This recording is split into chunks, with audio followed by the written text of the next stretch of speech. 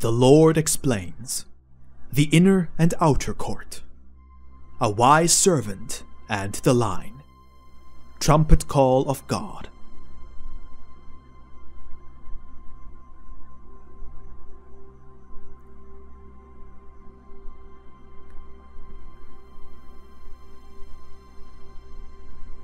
October 5th, 2010. From the Lord, our God and Savior. The Lord's words spoken to Timothy during an online fellowship, for a brother in Christ, and for all those who have ears to hear. A brother in Christ asked, "Hey, Timothy, I'm being faced with a few dilemmas. A close friend made me the godfather of her son. They are having a birthday celebration for him this Sabbath, then having him christened at the local church. I've been praying about this and feel that it would be okay to go to the birthday, but I'm not sure about the christening. I want to do what is right in the Lord's sight, having proper reasoning for my decision."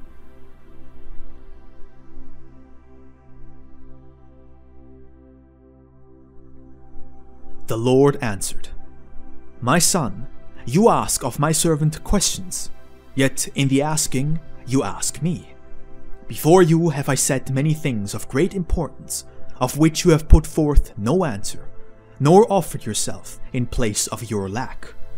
And now you come before me to ask of my servant things regarding obedience, concerning that which I have called you to be separate from. Therefore, here is my answer. One who serves me in truth must show themselves worthy to serve, according to that which must be first, also placing that which they love to the side, embracing the call of the Lord fully. Or how shall I send them? I speak not of being made worthy according to my sacrifice, being accepted in the beloved, but of the worthiness shown by those who forsake their lives in this world, that they might find their life in me, which is life eternal. Behold, I shall speak shortly, and in a loud voice I shall reveal my will through my servant, and he shall write, and the line shall be drawn, it shall be set, and no one will pass over it. Lo, I tell you a mystery, which shall be made known. Those who depart and obey my voice will pass to one side, and those who refuse to the other. One on this side and many on the other. And those who pass over, to those who remain on this side, shall escape, and some of them shall serve. While those who refuse my voice, even to rebel against me, shall remain on their own part, on the other side of the line which the Lord shall draw.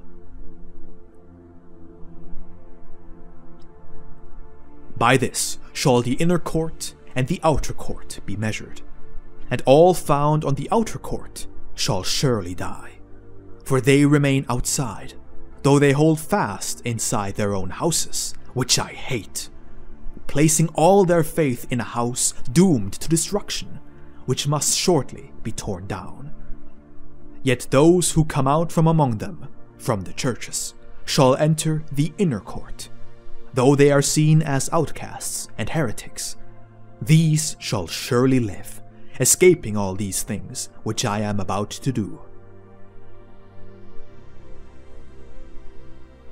Behold, I have given my servant, whom I love, a foretaste of that which I am about to do, even of this last trumpet blast, which is about to sound for this short season, before the time. I am the Lord. A brother in Christ. Amen. I may have been foolish.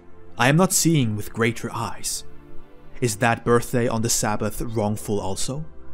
I'm so caught up on these small matters. This is not good.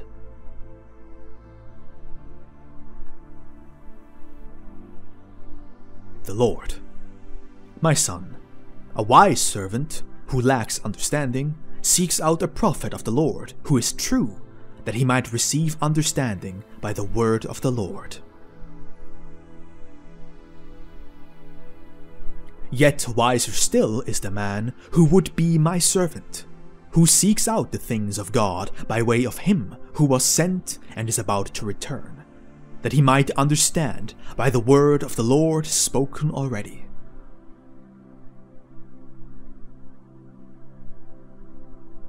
For a full plate left uneaten grows cold, and is thrown to the dogs after the guests have departed, says the Lord.